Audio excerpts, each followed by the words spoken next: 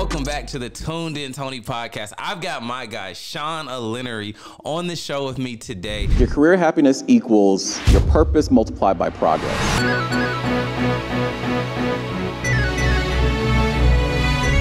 Everyone wants to be happy, but you have to do both, and you do that by being an engaging leader. Sean is a cannabis tech exec, owns his own company called Corporate Dad, where he's working on workshops for corporate individuals and just teaching them a whole bunch of things. And it's actually based off the super popular book, Rich Dad, Poor Dad, which many of you guys have probably read. So welcome, Sean, to the show. I look forward to talking to you, breaking down plenty of game for people who are in the executive space, want to learn about cannabis, and also just want to learn about how to get into tech corporately. So welcome, Sean. Man, my guy, I am happy to be here. This is going to be a dope conversation. Yeah, dope conversation. So Sean and I are really good friends. And then I was just like, bro, like, I like to give people a lot of good topics, right? And then it's like a lot of them are entrepreneurial, but you're an entrepreneur in yourself because he also does real estate as well. But his main gig is working in a cannabis tech company. And I was just like, let's get some of that game for the working people who are entrepreneurial as well. So what that actually brings me to for my first question is, what is it like being an intrapreneur? Oh man. So you have the benefit of, for one, a bigger safety net. Right. Right. Well, you know you have that cushion, but the reality of it is in this market, and I grew up, when I say grew up as an adult, in the last recession we saw coming out of 2008. So you know it's not really that safe. So the reality of it is we have to make sure when you are working for organizations, you're building within them. Facts. You're not just in a position where, hey, I'm here to get a check. I'm just going to do what's my job description. It's no, I'm going to make myself an organization who's partnering with this other company in order for us to have a common goal. So I say, look at it like you have your own business. You Inc. You walk in the room and now what are the services you're providing, right? Right. What do you bring to the table for that organization to want to keep investing in you and driving revenue to your business? Got you. And what I like about what you're saying as well is because, you know, me being an entrepreneur, you being an exec, we use some of the same softwares like we were talking about, Slack.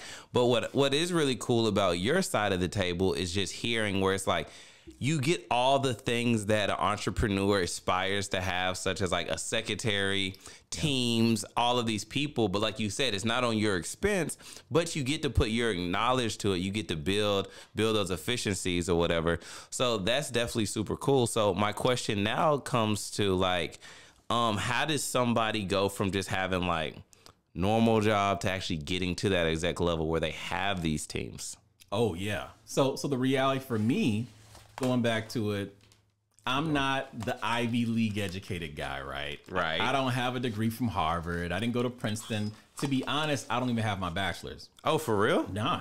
I am a college dropout, but before that, I was a high school dropout. Wow. So I was that kid at 19 years old watching all my friends go off to college. And now I've always been high IQ. I've been great at tests, but I just wasn't a great student. Yeah. And here I am living in a car, you know, bumming on floors, couches, whatever it may be. And I'm in a position where I'm like, I got to turn my life around. Like, this is not going to be me because I had my braids, I had my tall tees. Yeah. So I look like your common stereotype. This is this thug who's not going to turn his life around. Right. So I was able to change that and climb the ranks as an executive. And I did it in a way where it was okay.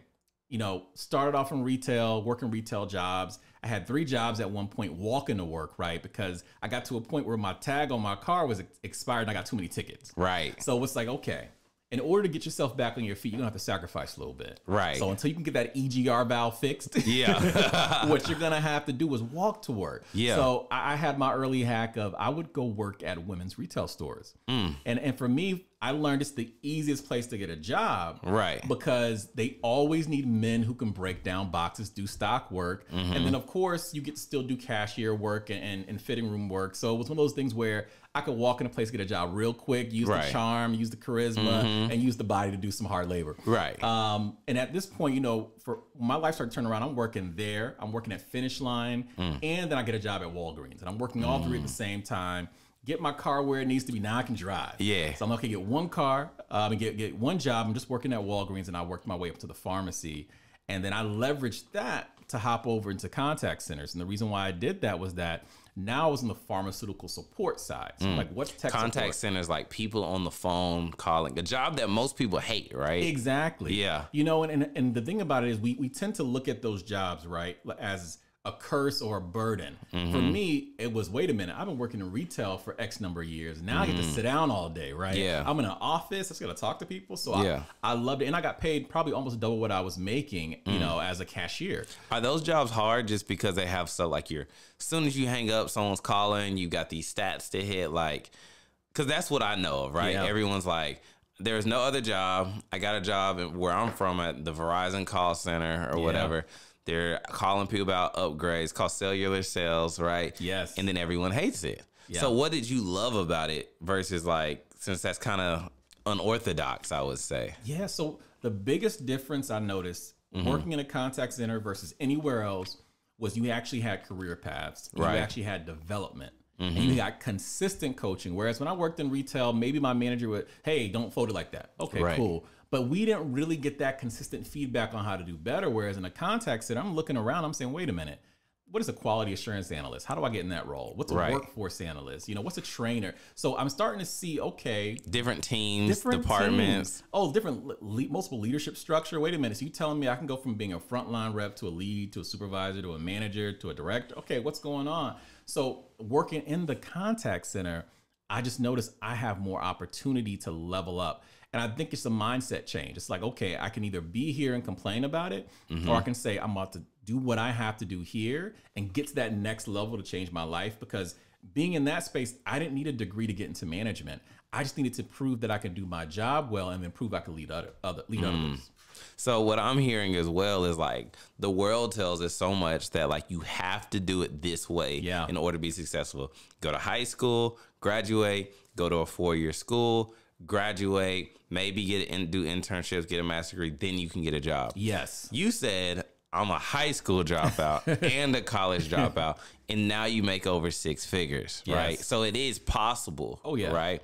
So people listening to that, would you say, like, the strategy is to, like, get the certifications you need to do that, or do they just need to go the school route? No, so the way I recommend it's different for everybody. Right. You know, the way I view it is when it comes to school, sometimes you need a degree for what you do, whether it's engineering, accounting, finance, law, medical. You definitely want a degree. However, there's certain degrees that just don't make sense. You know, everybody's going to school for psychology, business administration. Like, a lot of these roles don't necessarily have the best return on investment, and you just see them ending up working in retail roles anyway, right? Right. So, you know, my stance on it is put yourself in the market. My mom used to tell me, she was like, your friends are in school now. Right. So what you want to do is you want to make sure by the time they graduate, you have 4 years of experience working. Because that 4 years of experience will be equivalent to you getting your degree. Right. And now you can keep up with the market, because now I'm already ahead of them. So I started noticing my career turnaround. So you got to think about it. 19, I was homeless. At 28, I was a director. At 29, I was a vice president. So within that time frame, by the time I was 29, my peers were still just like frontline. They weren't even supervisors yet. Right. But it's because I got in there early on, and I learned these 3 key lessons. Like, okay, how do you go from being this frontline person to an executive? What was the path you get there? For me, number 3, the bottom. Everybody talks about work ethic. Forget that. Right. It's not about that. What's it about? Study ethic. So we live in an age where you have this thing called YouTube. You have podcasts. You have all these amazing things at your fingertips with Google. Study all the time. I always tell somebody, if you want to get into marketing, what you need to do is just watch a bunch of videos, listen to a fireside chat, interviews of marketing executives. And what'll happen is you'll start picking up on the lingo they're using. You'll start picking up on where the trends are going for the industry. You'll start understanding what their KPIs are. So when you walk in those interviews or in those rooms, you already sound just like them. Right. So you want to be able to study. So for me, it was leadership. I knew I wanted to grow in leadership. So I'm always listening to leaders. So the way I talk, the way I carry myself, the way I walk in the room changed because I'm watching these amazing leaders. And I'm like, okay, I see how this CEO, how this VP, how this director moves. Now I'm picking that up. Now I'm taking these lessons and carrying it along the way. So study ethic.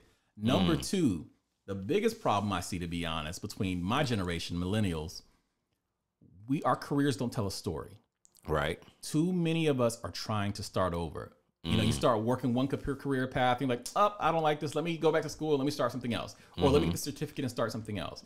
Every time you start over, you're starting from the bottom. You're coming in entry level. That's deep, yeah. And we know you get paid based on experience. Whether or not you are an entrepreneur who's a plumber, or whether or not you are a corporate accountant, the more experience you have, you can charge more rates because you have more experience. Right. So we always reset that bar. So my career told a story. No matter what I did, it all flowed and made sense. So I always say, for example, let's say you want to move into sales, but you're in accounting. Right. Well, the way you can stitch that together is you can move into comp planning. So you can say, okay, I'm in accounting now. Let me start doing some helping the sales team out with their projections and doing some comp models for them. Then I get an actual rollover in sales. And now when you interview for that role, it's like, oh, you already understand how we work. You understand our commission structure. You understand all this. So now I want to bring you over to that team. And what I like about that as well is just like you said, that's most people are restarting. I hate my job, restart, hate my job, restart. But it's like you said, like, all right, yeah, I used to do this, intertwine that so that you can keep value stacking everything that you've done. So yeah, that's super important right there. What was your first product or service that you guys were selling at your call center? Oh man, we were doing, so I was on the medical side. So we were doing prior authorizations. What part of the country were you in? I was in Georgia, but working for the state of Texas. Okay. Yeah. Okay. So was this remote work before remote work was cool? No, I wish. Okay. So you were in a center, but the company you're doing the calls for were in Texas. Exactly. So we worked for a major company that Xerox ended up acquiring, and we were considered an outsourcer. But each state has their own regulations for Medicaid. So we're having to have doctor's offices basically call into us, and as pharmacy techs, we got to know all these medications, and we had to know, okay, what, can we approve this patient at this time for this drug, even though it's not a part of their approved list? And we'd go through, look at criteria, and I would be the person who said approved or denied. Right. So very transactional, not really a lot of customer experience. That first job was really about intellect and basically being as efficient as possible. Whereas then you start to transition over to more customer experience roles. Got you. So before we get to like the cannabis, which people want to talk about, when you're working a call center job, right? Like before where you are now, how do you find the oomph to keep doing that? Because like I'm in my head right now, I'm imagining you're calling people, they're hanging up on you, and you're like, it's just, it's beating you down, right? Yeah. So how do you do that for months to even years?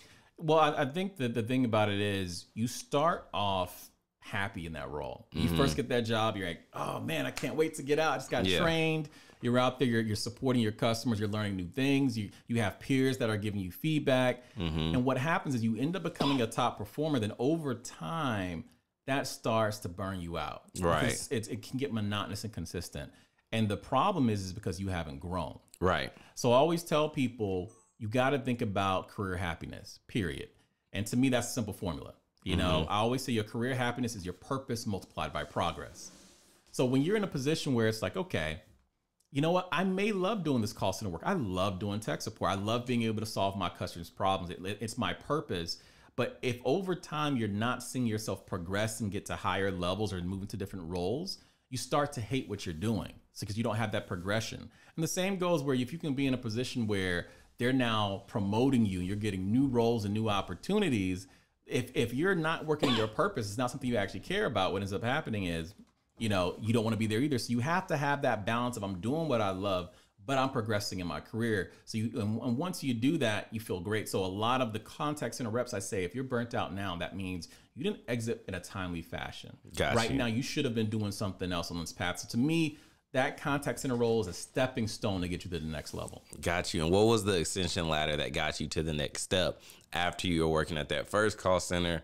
Like, how did you elevate to not exactly where you are now, but like, what was the next gig? You know what I mean? Yeah, I did 3 more years of contact center work. Okay. And then for me, I ended up losing my job, and in contact centers, attendance is important. I got fired. Dang. Why'd you get fired? Attendance. Okay. I was in a position where you have a certain amount of points you can accrue, and I accrued too many. And that was tough. I had a family already at the time, so I'm looking at them saying, okay, this isn't gonna work. I gotta be able to provide for the family. Right. So I ended up having an opportunity to move into a workforce analyst role, which is more analytical, more data driven, had never done it before. And that was the opportunity that kind of changed everything for me, where it's like, okay, now I'm in this workforce analyst role. Was this the company that you worked for overseas? Yes. So, Okay. so started off here in Atlanta, technically in Kennesaw. I'm driving an hour and a half to work every day. You know, first week of work, my car engine dies and I had to get a whole new car. Yeah. And I'm excited because it's my first time ever being on salary. So I'm thinking I'm doing something right. Right. But, you know, shortly after joining that company, I was put in a position where my leadership team had left to go to a different company. So, and my peers worked in Utah. So I'm like, okay, I'm the only one here in Georgia. The other two guys are in Utah. Either I step it up or they're going to lay me off. Right. So I stepped it up and I said, I'm the senior analyst. I'm now the leader of this department. You gave yourself that role. Gave myself that role. No official promotion. How long did it take for the higher ups to see that you had done that? Oh, man, it took about 9 months before I officially got promoted to supervisor. Okay. You know, and at that time, we were covering 6 days a week. There were only 3 of us covering 7 days. So we each had to work 6 days. And I'm closing one day, opening the next day, you know. So me and those two guys, we really put all of our energy out there to support that program. And I think eventually it was rewarded. And about a year after I became a supervisor, that's when I had an opportunity where I had a new leader over me now, and she's based in Mexico. She's from Wisconsin. She's from the U.S. like me, doesn't speak Spanish. Right. And at the time, she was a regional director, and she's like, I tell her, I said, hey, I would like to hire another guy in Utah. You know, I'm sure I got another guy in Georgia now, but I think I need about 2 more people. So she says, wait a minute. I'm here in Mexico. What if we hired people here in Mexico? You train them, and we get them up and running. It'd be lower cost. You could hire a bigger team. I'm like, that'll be perfect. So I'm ready to hire 5 people. I'm excited. A couple of days later, she calls me back and she's like, how do you feel about moving to Mexico? And you're like, Mexico? Yeah. Like, I've never been out the country, like lived out the country. So had you even been out the country at that point? No, not at all. Okay. So, where was your family? Were you married at this point? Oh, yeah. We just got married. So got you. Wife and I, we had a 4-year-old.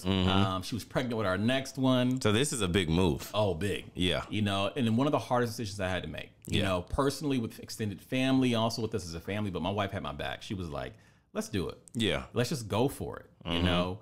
And taking that opportunity, I got promoted to manager, and I got an opportunity to relocate and build this team from scratch in Mexico. And how long were you there? Oh, I was there almost a year and a half. So as I'm building this group out, you know, I started off with just those 5. By the time I left, I want to say it was like 17 people on my team, and I had built multiple departments there.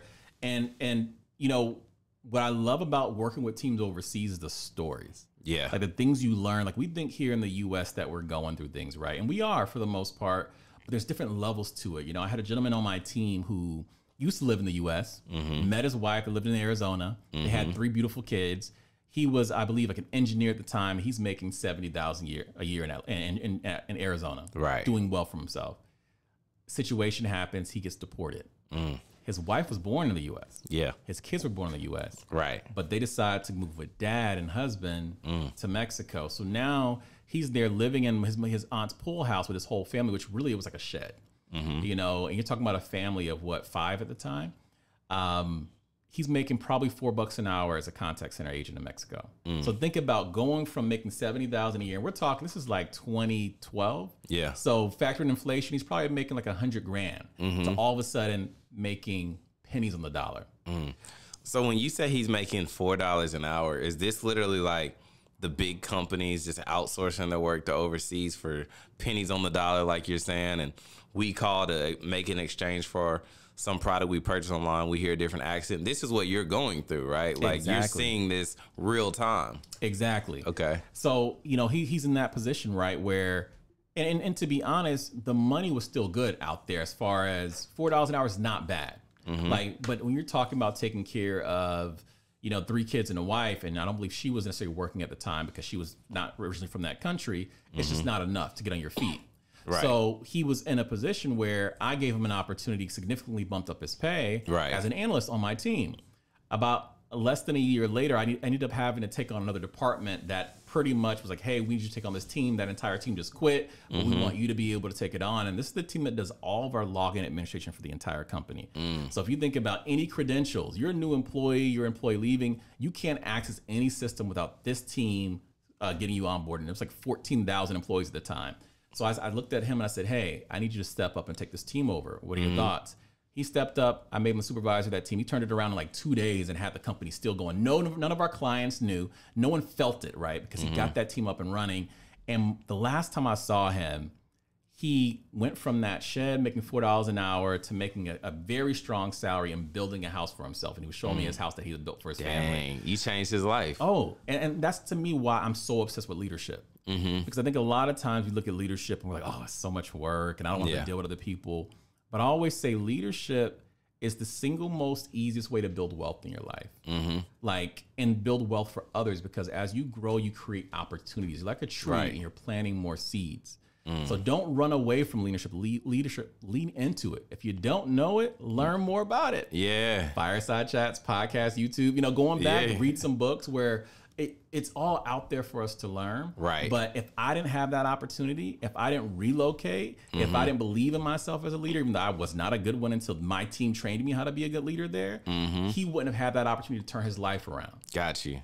So what would you say? Would you say that call center would be like, if someone's kind of like doesn't know what their passion is, they're trying to find a good career path to go on, what advice would you give them for call centers? Because I think a lot of people look past it. And the reason why I ask you this question is because what I'm learning from listening to your story is the fact that it's like, all right, undesirable position for most, right? Then you get in here, but I'm looking at all the training. Well, this is the position where it's not desirable, like possibly retail. I'm gonna be in the mall, it's cute. Yeah. I'm gonna work with this group where there's more opportunity for me to delegate, build teams, you know, have to kill and conquer, all of that. You know what I'm saying? So it seems like even though it may be undesirable at first, it's so much learning and gems inside of that field. Yes. You know, I think, to be honest, in any field, you have an opportunity for growth. It's up to you to lean into it, period.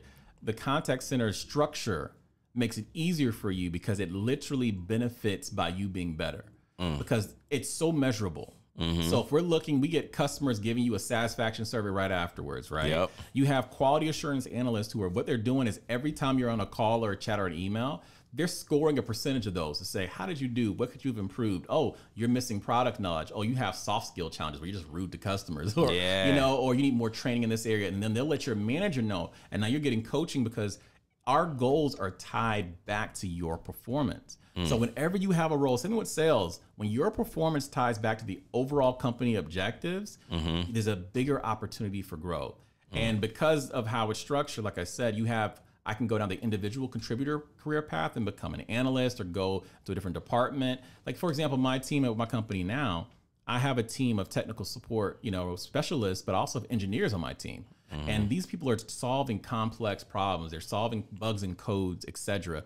And if they want to say, you know what, I would love to move into the R&D space, they have that opportunity. Or if I would love to move into customer success. So there's so many career paths. And to be honest, the ideal employee is the person who talks to your customers every day. Yeah. So if you know them, they're the frontline workers. Exactly. So I would love to promote you to come over here to marketing because you know exactly what customers are wanting to hear, right? So it's about tapping into that group. So I always say, don't be afraid to run towards that contact center job if you're down for it. Yeah. And then like what you said, them being like on the front line, so many people can look at that position like, oh, they're just, you know, doing the minion work, right? Yeah. But for anybody who is a higher up, those are the people that are hearing every single problem with your product or your service. They're the ones seeing like they're the most knowledgeable of what needs to be changed that can literally take your business from being not profitable to profitable. Yeah. Because even if you just take the time to listen, they're just like, yeah, our customers think that this part of our service is just not good. Yeah. You know what I'm saying? Maybe we can get rid of that. So those are things to ask. So my question now would be like, when did you grow out of that position in Mexico? When were you like, it's time to come back to the States? What was it? Yeah. So I relocated back to the States. This time now I'm a senior manager. So I went from, you know, I was there for 5 years. Senior manager, same company? Same company. Okay. So there for almost 5 years, went from an analyst, senior analyst, supervisor, manager, global manager, which is really a senior manager. And back in the US, the money I was making just didn't stretch, you know, whereas living in Mexico, I felt like, okay, we got a nice lifestyle. Yeah. And then, you know, I came back to the US and it's like, okay, my team in Mexico is running great. I think I have a great replacement. And here's a tip for leaders. Every single team that you're leading, always identify someone who can replace you. If you have multiple, that's great. And what you want to do is pour into them. Leaders often, especially new leaders, they get scared. This scarcity mindset. Exactly. They're like, if I make them too well, they don't need me. We shouldn't need you in this role.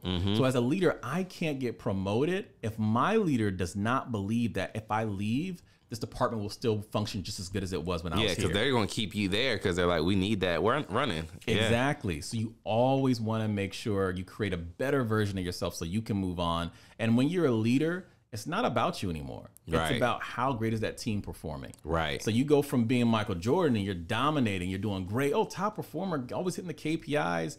Once you become a leader, you're Phil Jackson. Yeah. No one cares about your jump shot anymore. Can you create 5 more versions of yourself? Right. So you got to be able to do that. So when I look at the situation and I'm saying, okay, my team is strong now. I have a solid replacement. It's time for me to find a job outside of this organization because unfortunately, tip number 2 for professional people, companies won't necessarily pay you what the market will pay you.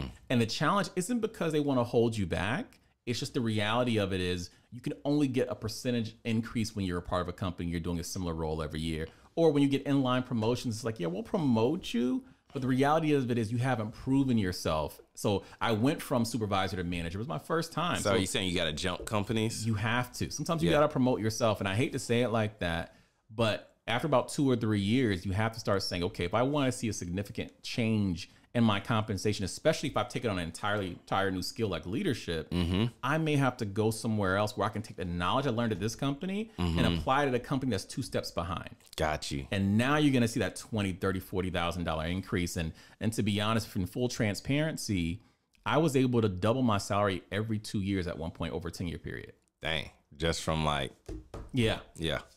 So you get to a point where it's like, how do you continue to do that? And it's all about being able to create value and then move on from there. So when I left that organization, I went and took on my first director role at a much smaller company. So you're talking about a company of 14,000 people down to a company of a little bit less than 1,000, maybe a few hundred. Right. But my scope was bigger. Right. And it was way more difficult because when you have economies of scale, business gets easier. Right. When I'm like, I am the director and the company lives and dies by me, I got to step my game up. And especially when I became a VP, because now the stakes are higher. So that was really the transition for me was, hey, I feel comfortable enough to let this go because I trust that it'll be okay. But it's time for me to be able to feed my family. When my wife looked me in my eyes and she's like, this money just ain't gonna cut it. Dang. Is that what got you at Toast? No, that was years later. Okay. So, I was a director at this company, became a VP. Then I went to another organization that was a much larger, multi-billion-dollar company. From there, I left and went to Comcast in Colorado. What was that like, being at such a big company that everyone knows, right? Yeah. Like, is it like there's not room to do what you want because they're so perfect and well-oiled? Or do they give you that freedom to do what you want? So here's the funny thing. When I left my first executive role, when I was that one company that was much smaller, because I went from 14,000 to, let's say, less than 1,000 employees, this one company. And I'm a vice president. And I'm going to go take on a director role at a multi-billion-dollar company. So this company, okay, you're making a couple million, but this is making a couple billion. And I was told, hey, they have 100,000 employees at that company. You just be another number. No one's going to notice you. Right. I go to that company, I dominate. Right. Yeah. Like they know me, I made a name for myself. Right. And then when I was leaving that company, it was, hey, we're $2-3 billion company. We got over 100,000 employees. Oh, you go to Comcast, a Fortune 50 company. It's gonna be very hard to make an impact. They have hundreds of thousands of employees. Yeah. Do you really want to go there, or do you want to be a big fish? What would Comcast revenue be like? Oh man, like 20 billion, like a quarter. Yeah. Like you're talking about. They're literally a top. So I went to work for the West Division. The West Division alone would be a Fortune 500 company or a Fortune 100 company. That's how much revenue they're bringing in. It was a crazy situation. So I go ahead and I make that leap over to Comcast. And to be honest, I loved it. Right. I thought Comcast was, for one, I wanted to work there for several years. But I remember interviewing, I had 12 rounds of interviews, which was tough. 12 rounds. 12 rounds. And let's just talk about that in a sense, right? So people who are going the corporate route, why are there so many rounds of interviews? So it depends on the level you're being hired at. Yeah. You're being hired frontline, you're probably not going to see more than 3 or 4 interviews. When you get in management, you may see 7 to 8 at most. When you start getting to the executive level, it's different. Right. So everybody needs to check off that box. You know, they're wanting to look at culture fit. They're wanting to look at industry expertise. The one that they don't tell you about that everyone's looking at is executive presence. No one will ever tell you that. You'll never hear that come up in any coaching or development. Executive presence. How do you carry yourself in the room around other executives? If I'm in a room, will the CEO of the company feel comfortable with me talking? My boss feel embarrassed by what I'm going to say. That's big. And no one thinks about that. And no one thinks about that. And it's not one of those things that are easy to do or to explain to somebody. It's like, you got it or you don't. Yeah. And now you can try to coach towards it, but I've seen people who, I always say the highest role to go from is from manager to director. Yeah. Because the expectations are so different.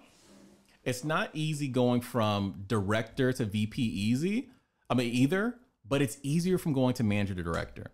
Right. And the reason is because as a manager, I'm expected to be tactical. Even as a senior manager, I'm going to be tactical. I'm going to work with my team. I'm going to try to hit my scores. I'm going to be looking at my team and seeing how they perform.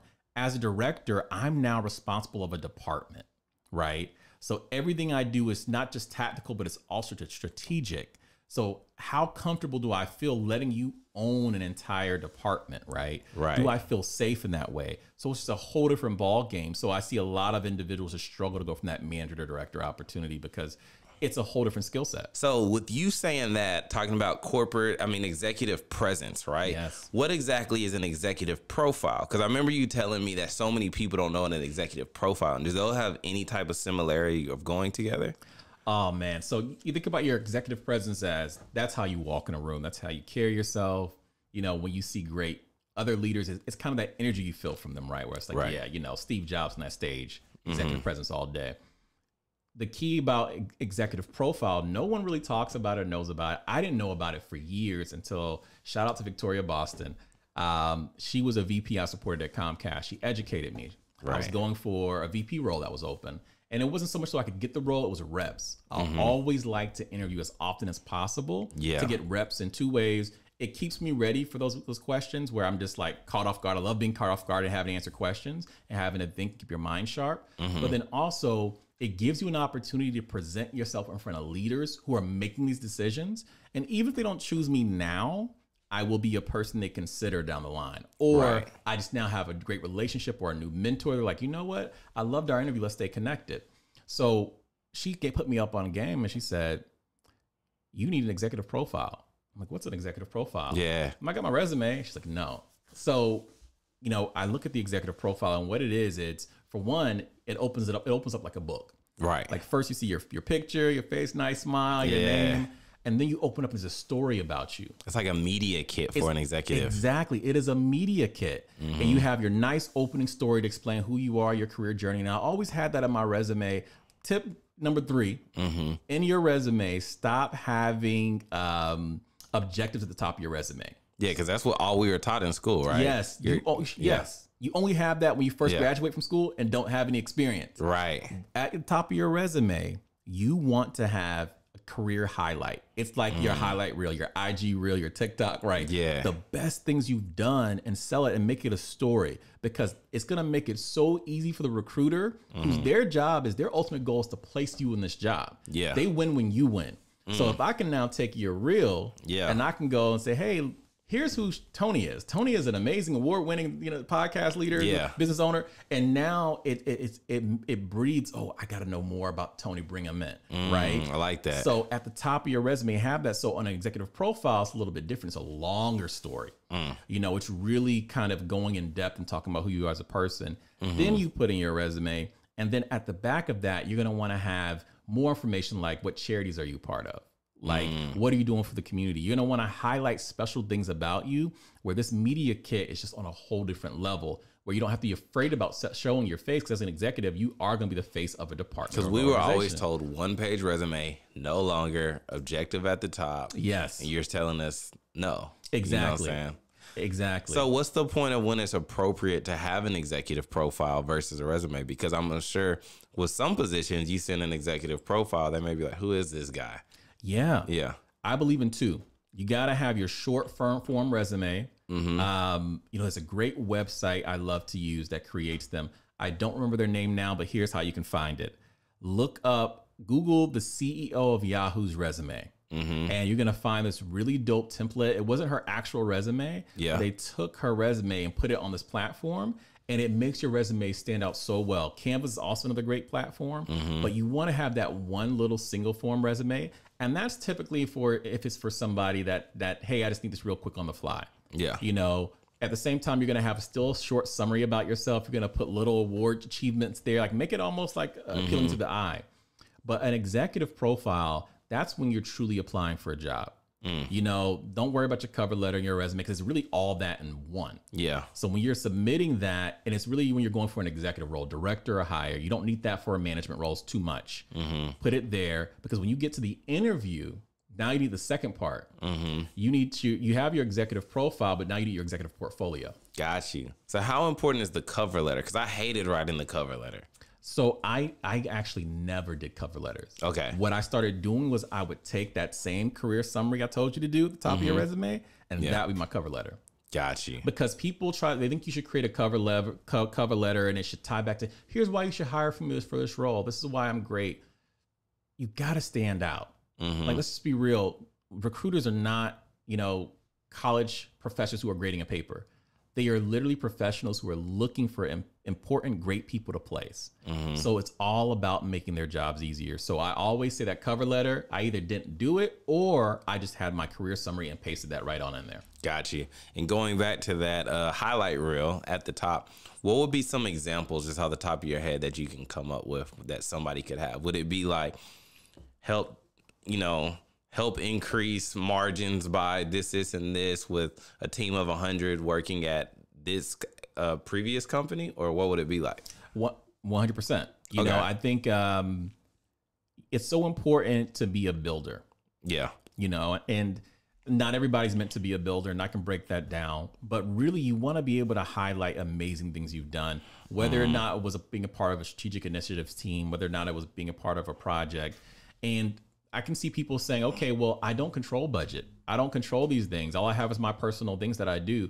Well, even as an individual contributor, you can still be a part of building something. So for example, if you're a frontline representative and you see a new team is being stood up, you're like, hey, can I be a part of that pilot team?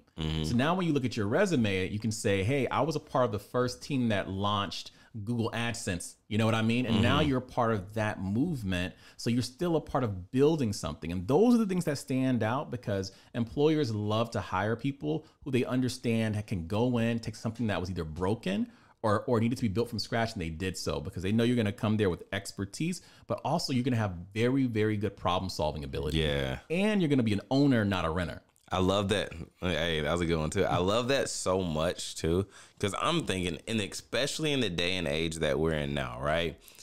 Our attention spans are so short. Yeah. So it's like, instead of like back in the day, you got your typical resume, and it's like, I am a driven and passionate individual that is looking to give my communication skills to Microsoft, right? Yeah. But like you said, what caught my eye with that highlight reel at the top, if it was just like, you know, like I was a part of the original Google AdSense team. Yeah. You know what I'm saying? We helped develop it and launch it to what it is today. Yeah. Now you've got my interest. Exactly. It's like, what was that like working at the original AdSense? You 100%. See what I'm saying? So now it's like attracting, not chasing. Yeah. So now me as the recruiter, I'm like, I kind of just want to talk to this guy just because I want to know that answer. And that's where you want to be. So now they're moving you over to this side. Yeah. You know what I mean? Yeah. Hey, so that was real good for anybody listening. What exactly did you call that? Instead of the objective, you called it the career. It's your career highlight. It's your highlight reel, your career summary. Always you can call it career overview, your career highlights. Right at the top of your resume, you can just put career overview. Got you. I wouldn't call it highlights on my resume, but that's basically how you want to view it. Got you. So let's talk about just corporate world startup culture, right? Because I know that like now you're in a startup, right? When you worked at Toast, it was a big startup. You know what I mean? So let's just break that down. Someone who's like you said, exec, right? You love being an executive, but you've got that entrepreneurial vibe, right? Yeah. So it's like, I kind of like the startup because it feels new. Everything's not together. It's not perfect. Yeah. So let's talk about that a little bit. So the reason why I love the startup world, for one, I'll go back to, so I have this formula. It's called the entrepreneur success formula, or the operational success formula, right? Right. And the way that formula breaks down is it's the visionary multiplied by the builder. The visionary plus the builder multiplied by the operator. Okay. And what that basically means is a visionary is that usually that person who comes up with ideas, they're the creator. Hey, I have this idea. I really want to start this. I want to spark this.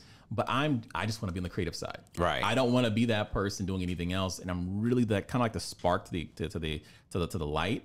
Then you have the builder. That's the person who can say, hey, I need to come in here and either rebuild this or I need to build it from the ground up. And I'm going to come in and create SOPs, guidelines, KPIs, structures, meeting cadence, roles and responsibilities. I'm going to do all that. And then number 3, you have that operator who's really saying, hey, I want to walk into a building that's already established. All the processes are already there. I'm there to run it and just try to outperform. Can I outperform how I did before? So I've always leaned towards that builder side. I love being a builder. So when you join these startups, you have an opportunity to be a builder. And it's also, I think out of the 3 of them, it's the most sexy on a resume. It just is. So as a builder, and the reason why I love startups is that when you join a startup, you are an owner.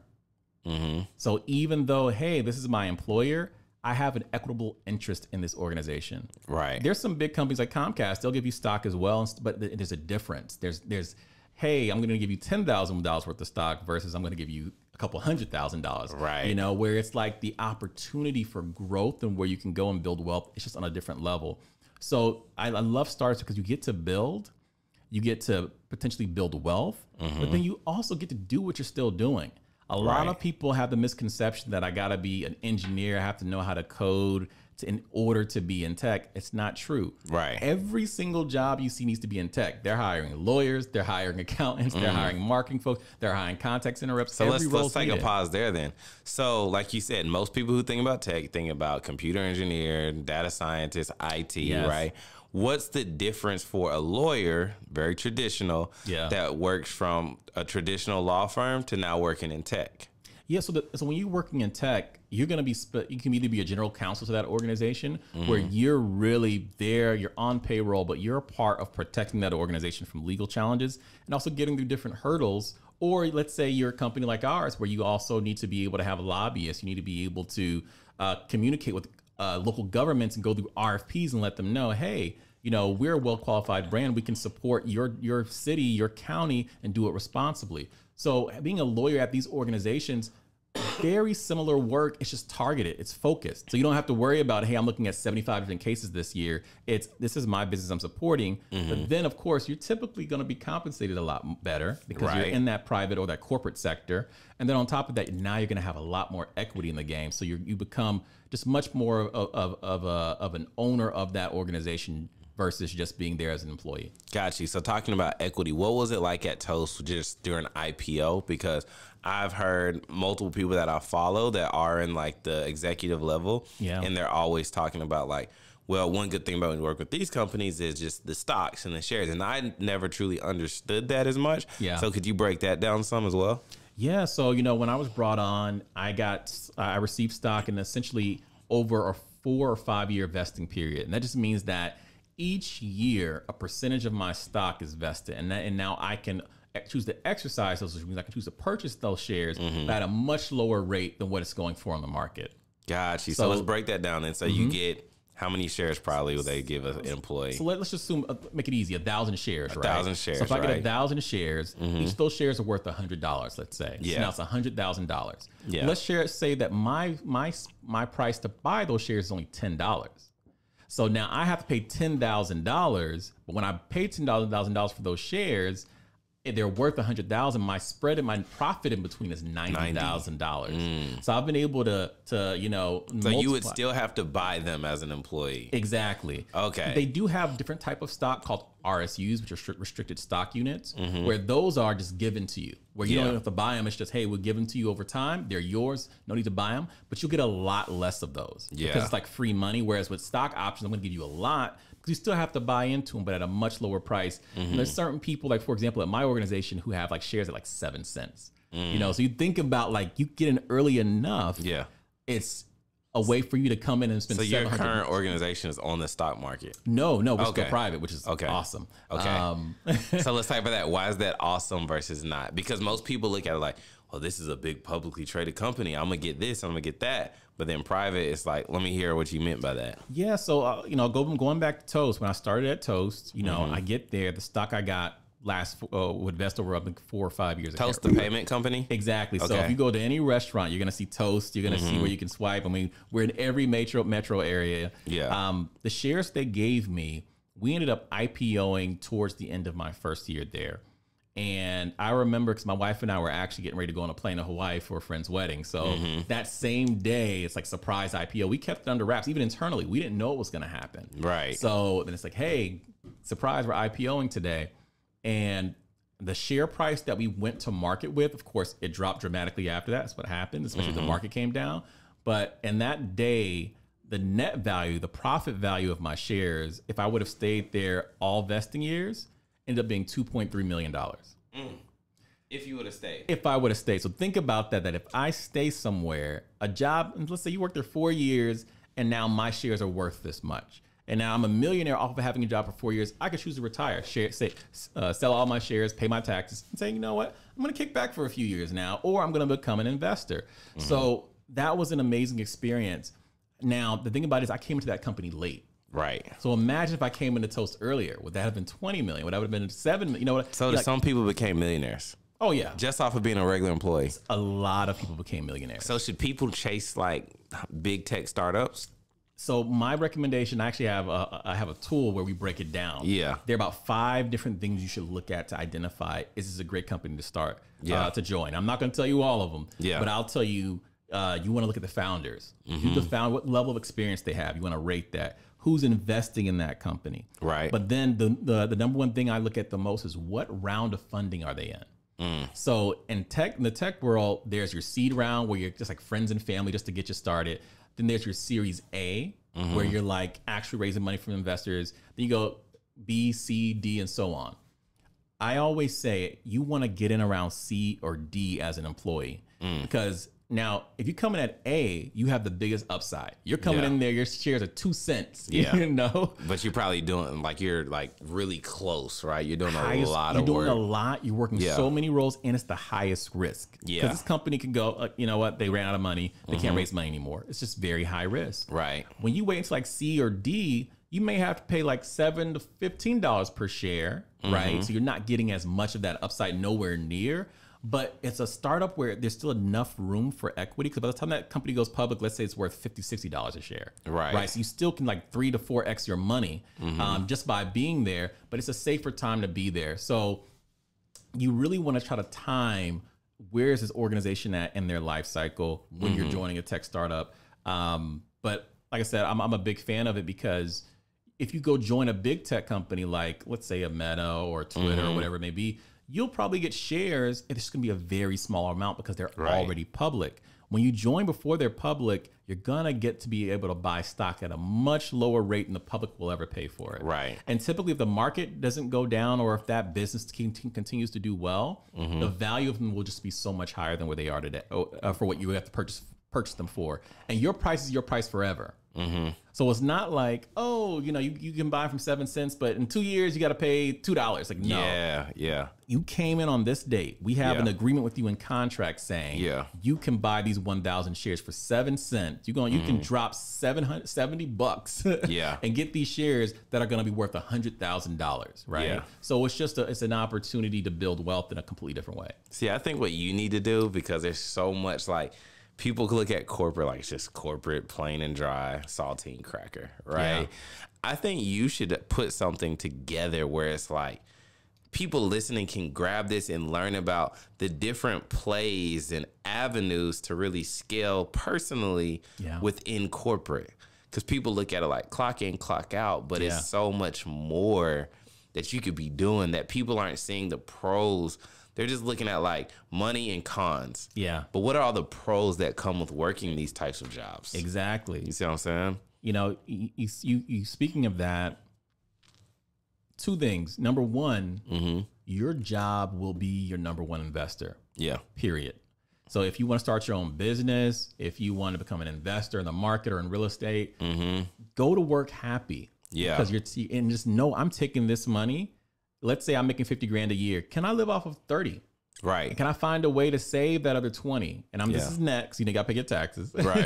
Can I find another way to use that and maybe say, okay, I want to get into I want to get into drop shipping. I want to get into real estate. I want to get into clothing. There's other things you can do with that money. So as your job is now investing in that business for you, you're growing it, and your job is teaching you skills. So when you start having a business on the side, you start looking at your company different. So you're like, okay, how do we do our accounting? Yeah. Okay. How do we market? Yeah. How do we make sure we have a proper organizational structure? Yeah. Because now you're in paid school to apply this to your own business, right? And then number two, I was just reading an article today about Mr. Nadella. He's the CEO of Microsoft now. Yeah. He started off as an employee at Microsoft 22 years ago. He's now the CEO. They just dropped a video of him doing like an in-company video about Excel and kind of walking people how to use Excel. Yeah. But he started off as a mid-level manager. Today, he's worth $700 million. That's crazy. Now, I can tell you 95% of entrepreneurs will never be worth $700 million. They won't. And this is an employee. And we have a lot of situations like that. Indra Nooyi, one of my favorite CEOs, she was the CEO of PepsiCo. Same thing, rose up the ranks and became the CEO of PepsiCo. Yeah. So you don't... that's the Tim Cook story. Tim Cook, Apple, perfect example. Yeah. So don't sleep on being able to grow in a company. The key is find a way to stay growing. Don't become stagnant. You have to grow. They can't grow you. You got to grow yourself. Right. How important, and I'm asking this from an entrepreneur side because I'm kind of geeking out on these, are SOPs in corporate world? SOPs are everything in the sense of if I disappear tomorrow, if my team disappeared tomorrow, can the next generation come in and run the play?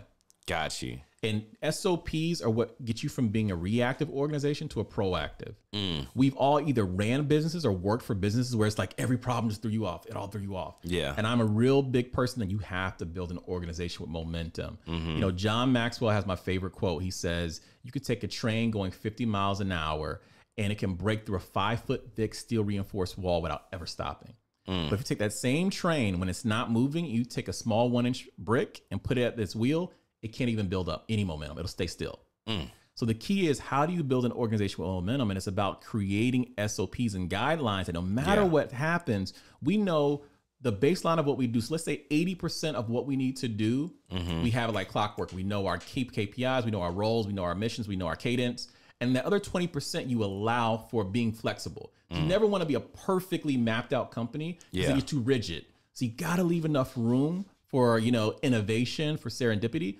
But you got to have your SOPs, because especially as an entrepreneur, so if I'm a business owner, I can't fire myself until I have an SOP to hand off to my VA or to another person I'm hiring. You speaking, because I'm looking at that's what I'm on right now. How do I build SOPs? And, I'm seeing these websites that sell them, but I'm like, I need SOPs. One, systems, right? Yes. Make stuff bulletproof. Two, is just the way, it's just organizing everything. Because so many of us as entrepreneurs, me speaking as entrepreneur, the company gets so instilled in you as the small business owner, where you're the all-seeing SOP, and you never can leave. So the biggest issue that small business owners go through is they can't fire themselves. So any entrepreneur listening to this right now, what I just heard from you is, until you have SOPs around your entire processes, there's no sight of you leaving your business. So that's the challenge right now to any entrepreneurs, to build those SOPs so that, like you said earlier, you can replace yourself as a leader, because you as the entrepreneur don't trust yourself leaving. You see what I'm saying? Exactly. So that was deep. That's that cash flow quadrant stuff right there. Cash flow quadrant. So going into we gotta talk about the cash flow quadrant. We gotta talk about cannabis. Let's just talk about cannabis real quick. That's the hot topic, right?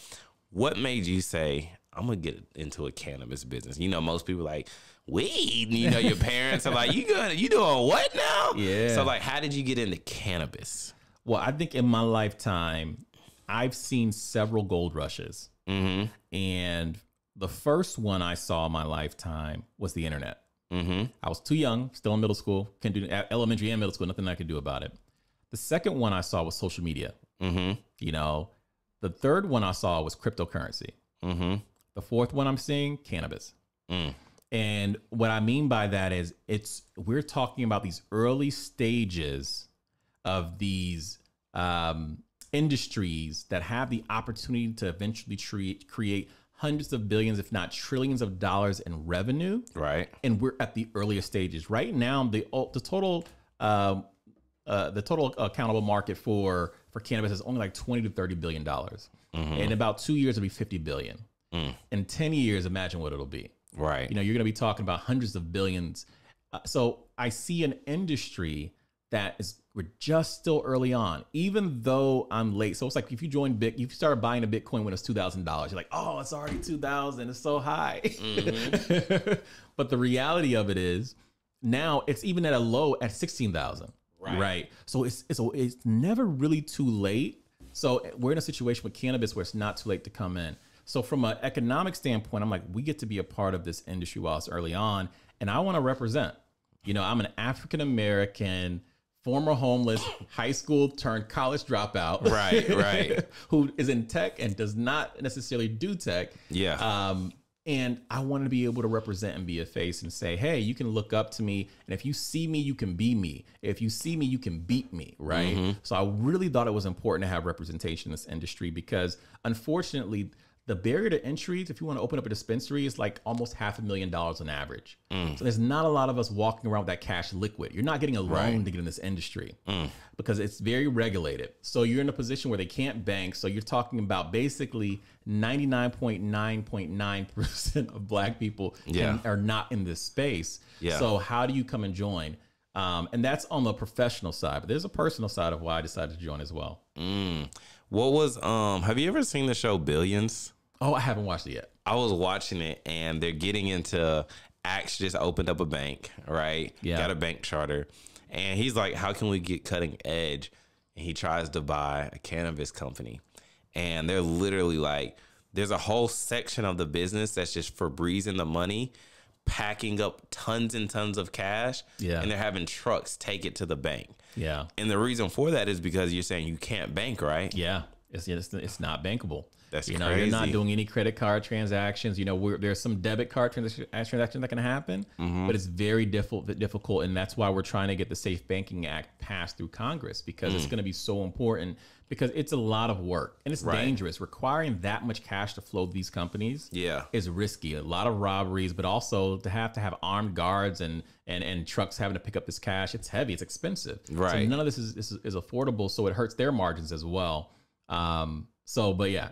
What's it like for investors right now? Because I'm sure you got investors that are probably like, oh, this is hot. They want to be on it first.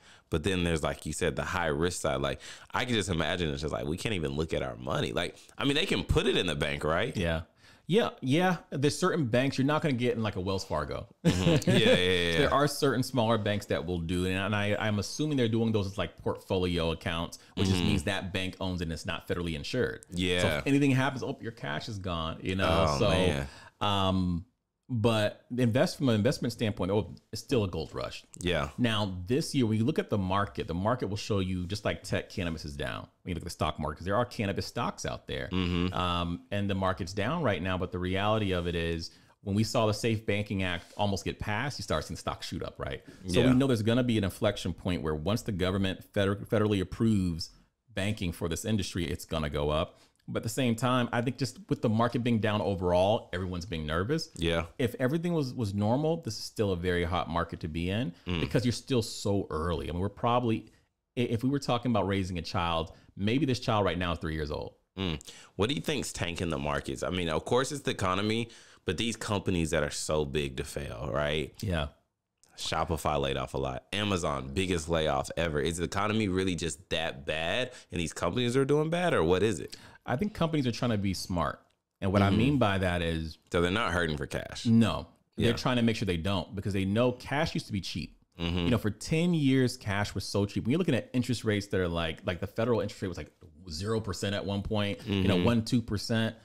Cash was so cheap. And you even see a company like Apple who was sitting on hundreds of billions of dollars in cash, yet still got loans to do things. Yeah. Because the cash, keeping my cash hoard was cheaper than me getting a loan from you guys. Yeah. You know, and I get to keep my cash over here. The value of it was more than the interest rate. Exactly. Yeah. So you're in a position where it's like, wait a minute, I only have to pay you, you know, 2% of this? Yeah, Okay. facts. Okay. You know, Yeah. so, and then now my opportunities, you know, where I can invest. So I think what's happening right now is we're seeing companies say, we don't want to be in the position we were 2008, 9, 10, 11. Right. We don't want the banks to catch us.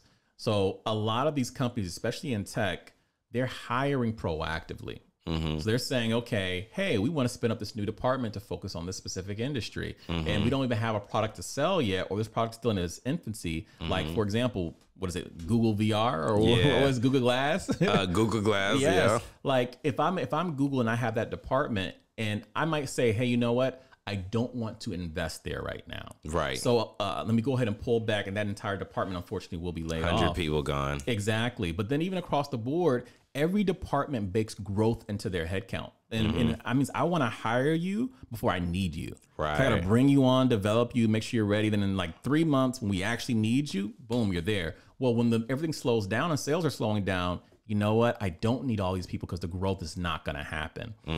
So a lot of companies are really contracting so they won't have to burn through the cash they already have, and they're trying to protect their burn rate on cash. Got you. That makes sense. That makes sense. And then like talking about, let's go into your personal endeavors, right? Yeah. Like you have this executive job, but then we also want to talk about how you don't have to just do that. Like you said, your main job is your investor, right? Yeah. So you can do other things, like you do real estate, you do corporate dad, right? Yeah. So how do you balance being an entrepreneur outside of your main job? Oh man. So balance is an interesting word. I think you have to find a way to eventually interweave them. Yeah. Right. And do it in a way where it doesn't cause you to create friction between anything else. Because you also do speaking, which I see on your LinkedIn as well. Yeah. So let's go back to the cash flow quadrants, right?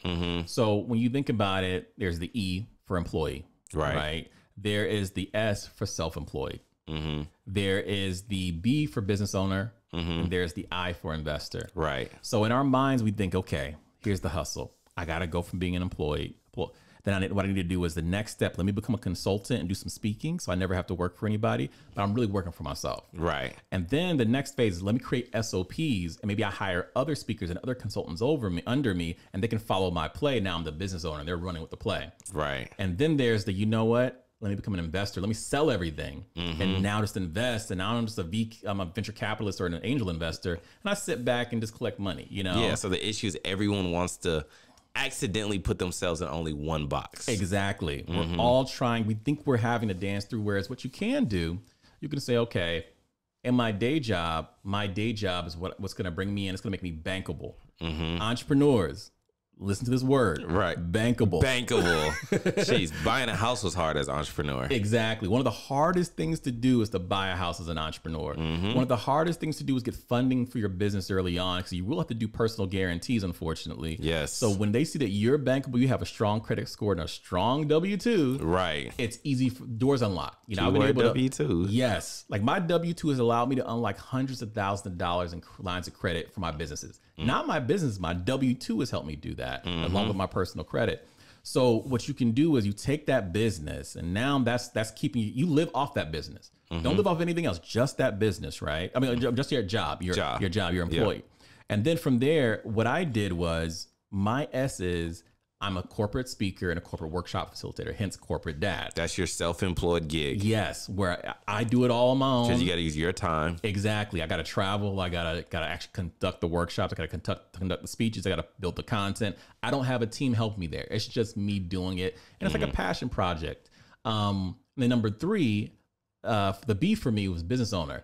That's my real estate business. Right. That's where, not as an investor per se, but as a builder, where I'm going and I'm flipping houses and I'm building new construction homes. And I'm doing that by leveraging a team where it's, hey, I'm not the one putting up the drywall. I'm hiring a subcontractor to go out and do that work. I'm hiring a project manager to oversee the operations to make sure everything gets done and that we're going to hit our budget. So I have an actual business that's running when I'm not there. I still do my check-ins and stuff to be on top of it, but I'm not giving it more than a few hours a week. Right. And then there's the I. That's the investor, where I'm investing in crypto. I'm investing a little bit in stock, right? So I'm able to do all 4, and it's about time management. To your point, it's like, how do you do it? It's like we have the excuse of there's only but so much time in a day, and it's like, okay, well, the reality of it is, if I wake up early you know, I can stay on top of what's going on. I can plan my day out, get my content done, right? If I can work a little bit later, I can check in with my contractors, make sure everything needs to be done the way it needs to be going. So it's all about time management. We have the time, but we choose to put it into social media or into procrastination. Exactly. Yes, I mean, everybody watching, that's like definitely the challenge. Well, so we had a challenge earlier, right? Which was small business owners creating SOPs so that you can fire yourself, so that you can trust firing yourself. The second is whether you're an entrepreneur or in the corporate world, understanding the cash flow quadrant so that you don't box yourself in by sitting in one category. You know what I mean? You can be in all of them, at least try to be in two of them. You see what I'm saying? So that's the challenge right there. With doing that, what are some of the challenges you face being an entrepreneur, though, working corporately? Because this is the difference. For me as an entrepreneur, I'm all in. I have to be all in because there is no safety net. You have safety net. It may be, don't really want to put that much time in the business today. You see what I'm saying? I don't do it. I don't eat. You still eat, just slower pace for your second income. I think the biggest challenge is I'm not as good as an executive as I am in my business as I am at my employer. I'm a much better executive for my employer. And what I mean by that is we tend to make sure that the operations and organizations being ran at an optimal level because you understand there's hundreds of people depending on me. I got to make sure I'm doing this right. Whereas in my business, I can kind of say, do we need to follow SOPs this time? I'm a little bit too flexible, where I need to really make sure the same way I put rigor here, I need to have rigor there as well. And I say the other thing is, to your point, the safety net.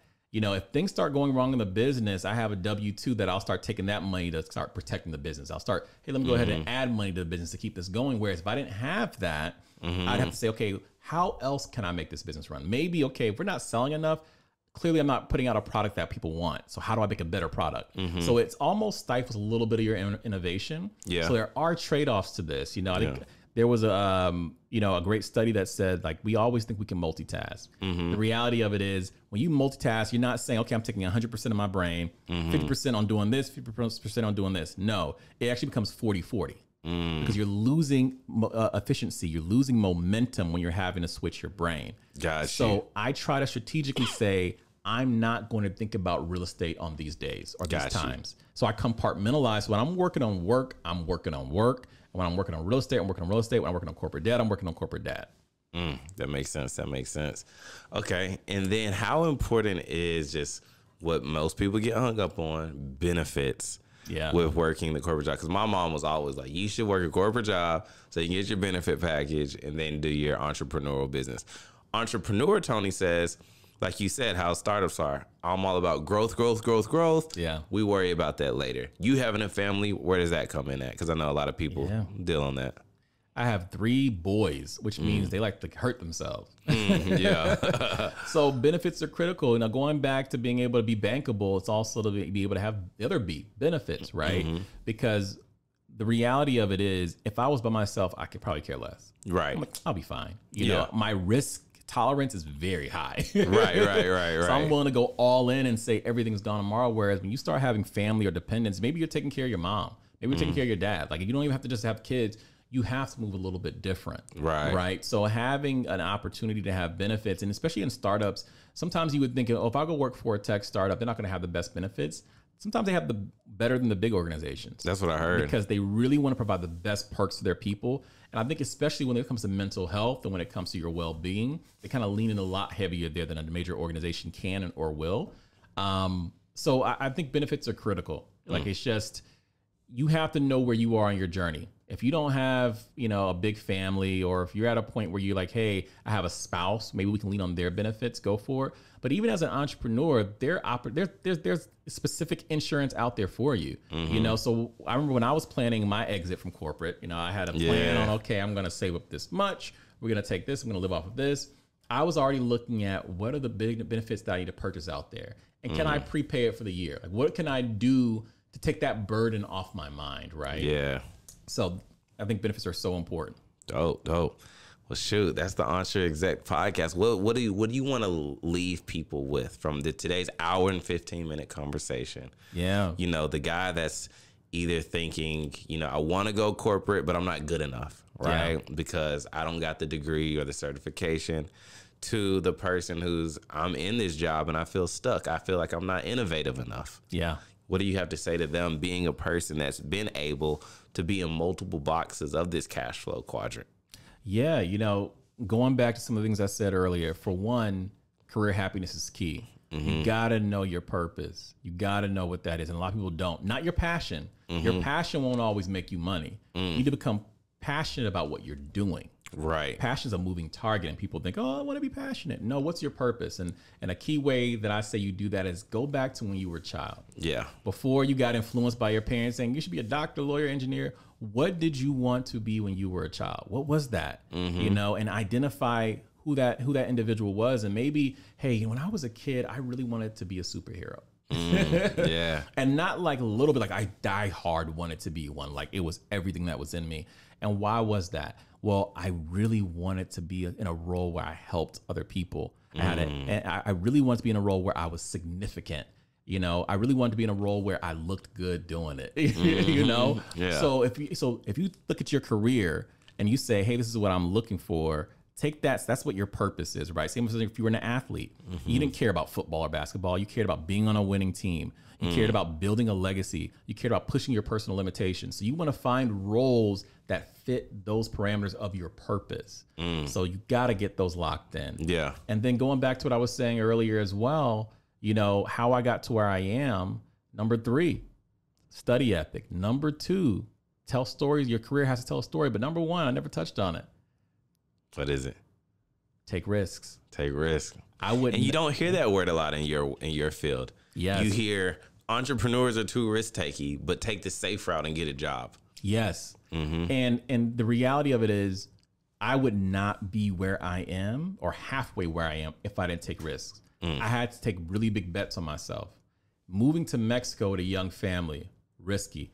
Moving to Colorado across the country, risky. Taking on roles at much smaller organizations that were, you know, very shaky, risky. Jumping to a much larger organization where I could be drowned out, risky. Putting myself hand up in the middle of a meeting with our division president and saying, hey, I have an idea for how we can start an incentive program that I launched at a company a couple years ago when I was a VP. And they're looking at me like, this isn't even your role. Yeah. Risky. You know, you have to be willing to put yourself out there. Stop saying, I'm only going to do what's in my job description. Because if you only do what's in your job description, I have no reason to ever promote you. I'll give you a 3% increase every year for the rest of your life. Thank you for being a great employee. But when I see that you're stretching yourself and I see that you want to be part of something bigger, I want to help you get there. Yeah. As leaders, we win when we create more leaders. We win when we create and develop you. So please, please don't be afraid to take risks and sit in that role for 10 years when you know by now you should be a regional director. And before we end, one more thing I want to say when you said risky, taking a job at a smaller role. What about those people who did make great money for a big company? Let's use Twitter as an example, right? Yeah. And then things happen and they take a job that pays less, right? Yeah. What do you have to say about that when people are like, should they get stuck in the box of like, I can't go down, even if it's like they're repotting themselves to get bigger? Yeah. Oh, I love that. Repotting. Oh, yeah. A little bar. Little bar. Here's how life is. So if you look at my career, I've never gone down in money, but I've gone down in titles. So I went, like I said, from call center rep to workforce analyst to senior analyst to supervisor to manager to global manager to director to vice president down to director, a lateral over to even bigger director to senior director back to vice president. Now, each role paid me more money than the last one, right? But I didn't get so caught up in, I need this title, right? Because I understood scope was more important. So sometimes in life, you have to allow yourself to be a slingshot. What that means is you have to allow yourself to get pulled back to launch forward. Everything is not going to be a perfect straight shot. So especially if you're having to take a pay cut, this may be an opportune time to say, okay, what company can I go to strategically that's going to help me get to where I want to be next, right? What role can I take on that's going to help me get to where I want to be next? And then is there something that I should be doing in the S column, the self-employed column, that I can do on the side? to now make up for that difference. Because a lot of us have this entrepreneurial itch in us, and we need something to motivate us. Right. So if you left Twitter and you went from making, let's say you went from making 100,000, now you're going to make 75,000 in the same role before a different company. What can you leverage at that company? Does it give you more time? Great. You're not working as hard. So now you can find a way to come up with that other 25,000 in a different way. Right. Whether it's through investments, whether it's through self-employment. Cash flow quadrant. Cash flow quadrant, you know? So it's not always about it being perfect.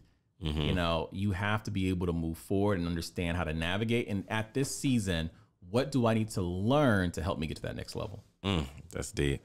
So, Sean, thank you for being on the show. Where can people find you, connect with you at, learn more about what you got going on? Yeah, so, you know, for my corporate dad, for my speaking and workshops, you go to corpdad.com, corpdad.com. For Instagram, it's Sean Ilenrey, SeanIlenrey. Instagram, CORPDAD, Corp Dad. I'm on TikTok, but I got one TikTok. You got one TikTok. What about the LinkedIn crowd? Because I know you're pretty heavy on there. Professionals. If you're an executive, I'm really mad at you. But if you are not on LinkedIn today, and then what I mean by not on, I mean like you can have a little profile, but if you're not active, I see you on Instagram and TikTok and Facebook more than I see you on LinkedIn, is a problem. Why? Because LinkedIn is the new marketplace for employees. That's where that is the farm of where recruiters are going to farm you and to grab you and pull you into the organizations. And it changed the dynamic, because now you're not just going to get a resume. I can actually become a thought leader. So on LinkedIn, if I post photos, if I post messages, if I post videos, I'm putting out articles. I'm now, let's say I was in the recruiting space. I can have 10,000 followers on LinkedIn just to hear what I have to say about recruiting and the best practices that you could take. Now, every company out there is looking at me like, this is somebody I want in our company. Yeah. Because going back to my earlier point, you are no longer an employee. As an employee, you are now your own brand, your own company, partnering with this larger organization. So companies want to partner with other great companies. Yeah. You know, so how do you make sure you market yourself? And I promise you, if you increase your engagement on LinkedIn and really stand out and get a nice career highlight reel on there as well, opportunities will come to you. You said this earlier, Tony. You said you want to attract. And not that's chase. what exactly attract, not chase. And LinkedIn allows you to do that. It puts you in the driver's seat, and now you can make choices. And we all know your people. It's if you get sourced into a company versus you applying for that company, you're already higher up on the priority list because they had to come after you. You didn't come after them. Right. That's deep. Well, y'all know what to do. Click the description below. Follow my guy, Sean. Follow him on everything he does. Follow him on LinkedIn. Tap in with him. Connect with him. We'll see y'all on the next episode. Let's go. Let's go.